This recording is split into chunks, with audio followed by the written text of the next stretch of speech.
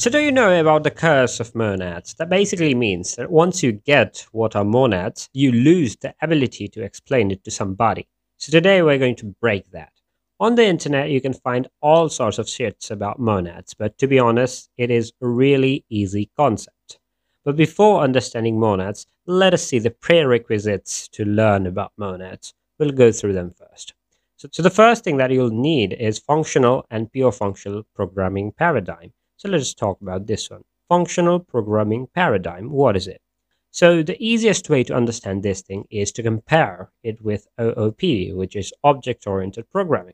The functional means data is the input, and OOP means the data is actually the state. Now it can originate as an input, but it will be as a state. So let us consider a mathematical function y is equal to fx.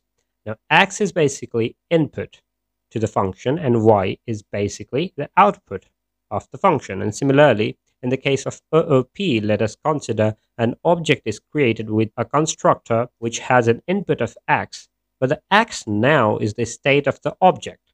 Now, in order to execute the same function, what you have to do is you have to plead to the object to execute that particular function. Now you will get the particular results that you actually need. So the main difference here is that x is not actually stored in the functional programming paradigm. There is no any concept of store is variable, which is a pure functional thing. So only functional can exist in languages like Rust and Lisp and stuff like that. And a pure functional language is basically Haskell, where you do not have anything. Everything is a pure function. Now, another concept that you have to understand is higher order function. Now, the first order function is basically all of the kind of functions that you can pass like a variable and you can basically execute or something like that.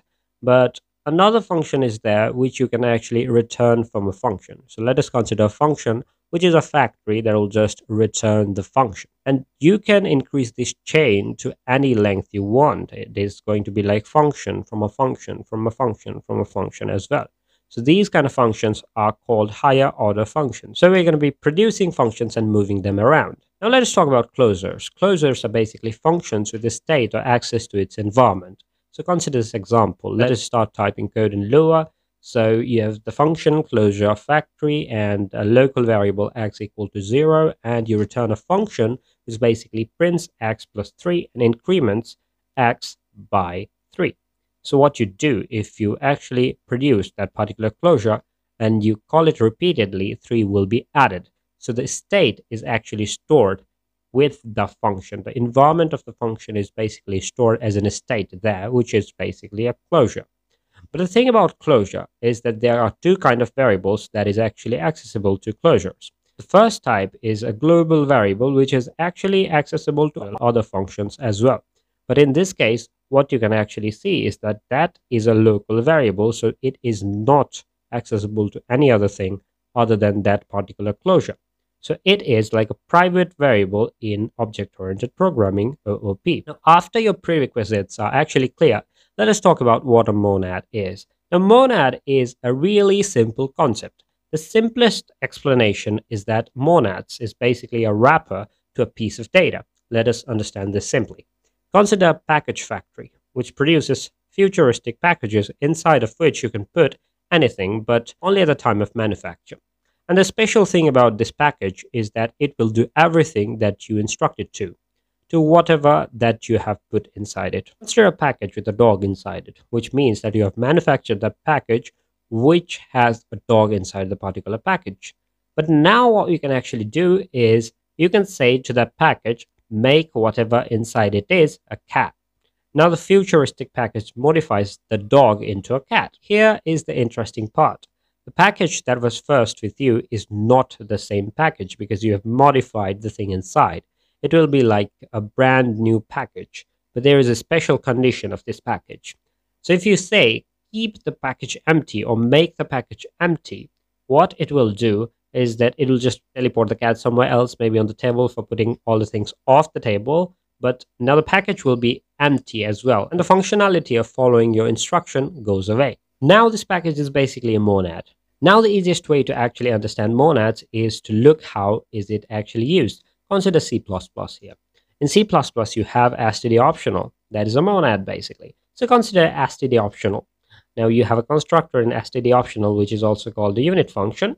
Let us say you create a function that will actually return std optional of int, and all this function actually does is basically divides the particular integer that is as input by 2 if it is even, but if it is not, then it will basically output null opt. And if you do this, auto result is equal to std optional 20. You create a monad which is optional, and then you put the half function there, and then you put the half function there a lot of times.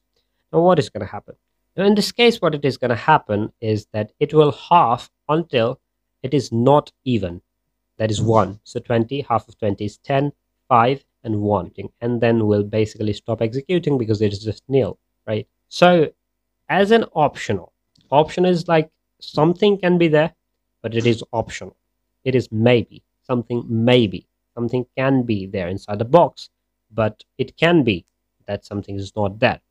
So this particular type of optional, or this particular type of monad, is actually called maybe monad. Similarly, if you consider std expected, then it will have either error inside it or the value. So this type is actually known as an either monad. This is what monad is. Now enough with these kind of monads. Let's talk about lazy monads as well, because all of the things that I've just shown to you is basically a simple monad, which is a monad which will eagerly execute your bind function. Let's talk about lazy monads by constructing it in Lua. So let us consider lazy function that will take value or function and then create a variable self, which is we're going to return. And if the type of the value of function is a function, then put it into thunk. And if it is not, then basically put it into a function that will actually return that particular value. And then create an and then function, which will basically return a lazy type. It's a little bit of recursive code here, but it is all right.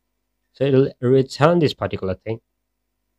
And then if v is not actually nil, then it will execute the function and it will return the nil. But the thing is that the whole thing is wrapped inside a function so that it will not execute it eagerly. And there is an evaluate function will basically execute that thunk function inside the monad. Now what you can actually have is the chain. You can see the same example with half. You can just have the chain of halves, but it will not be executed until you actually call eval. That's basically super good for lazy computation. So this is what monad was. It is a very simple concept.